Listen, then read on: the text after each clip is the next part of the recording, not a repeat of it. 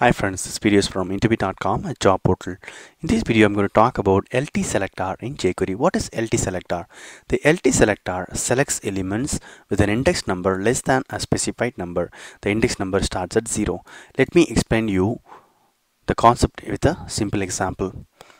The syntax is colon LT, and before the colon you can give the element that you want to select. Here in this HTML code you can see a table which contains 6 rows and each row contains 3 columns. Now the scenario is I want to highlight the first 2 rows and I don't want to highlight the remaining 4 rows. How can I do it? In using Jquery LT selector you can do it. You can give tr colon lt2. What does it mean?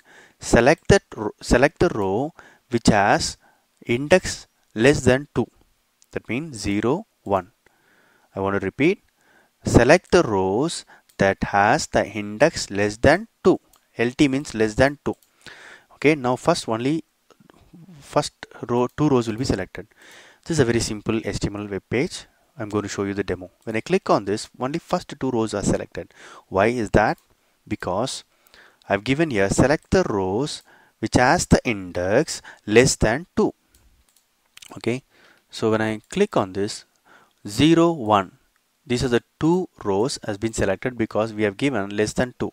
For demo purpose, what I'm going to do is I'm going to change this 2 to 4. Now you can think what's going to happen. I've given the code like select the rows which has the index less than 4. That means 0, 1, 2, 3. These rows will be highlighted.